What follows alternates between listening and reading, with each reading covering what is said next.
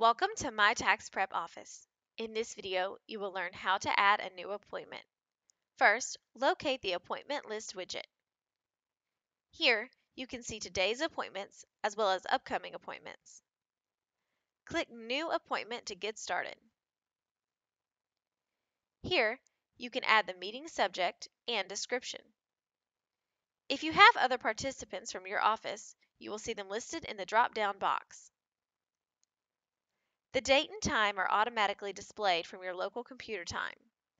To change the day and/or time, click on the calendar icon and select the desired day. You can manually enter a time or use the up and down arrows. Click on the AM to switch to PM and vice versa. Here, you can set up reminders up to a week in advance before the appointment, or you can choose no reminder at all. Once you're done, click the Save button. Your appointment will be displayed in your appointment scheduler screen. If you go back to your dashboard, you will notice that the appointment list will automatically display your appointment. This completes the training video for how to add a new appointment. Thank you for watching.